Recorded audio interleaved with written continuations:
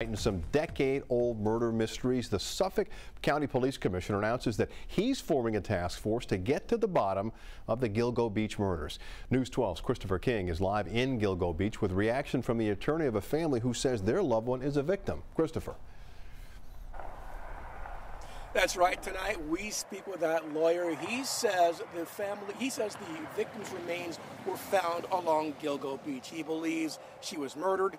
He believes this new task force will find answers.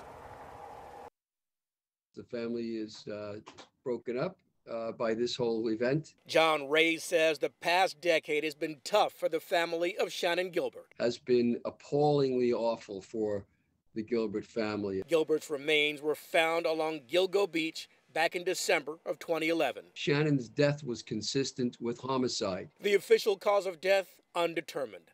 Authorities have said they don't believe Gilbert was murdered. However, now the ground has shifted. But Ray says Gilbert was one of the 10 victims in the Gilgo Beach serial killings. We're going to make sure that we use all of our resources to be able to identify the individual that was involved in this case and make sure we hold them accountable and bring them to justice. Rodney Harrison is the Suffolk County Police Commissioner. I'm very confident it's going to help us identify a suspect going into the near future. Harrison put together the Gilgo Beach Task Force to solve the crimes. Utilize technology, utilize sciences, cultivate witnesses, cast a broader net out. The task force will draw from Suffolk County Police, the DA's office, the FBI, and state police. The formation of the task force was an excellent idea. Ray says the task force should give Gilbert's family at least some answers. It's a first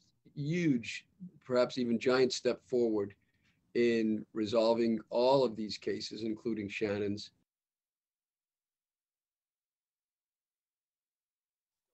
A $25,000 reward for info that will lead them to a suspect. They ask you to call 1-800-220-TIPS. Live in Gilgo Beach, Christopher King, News 12, Long Island.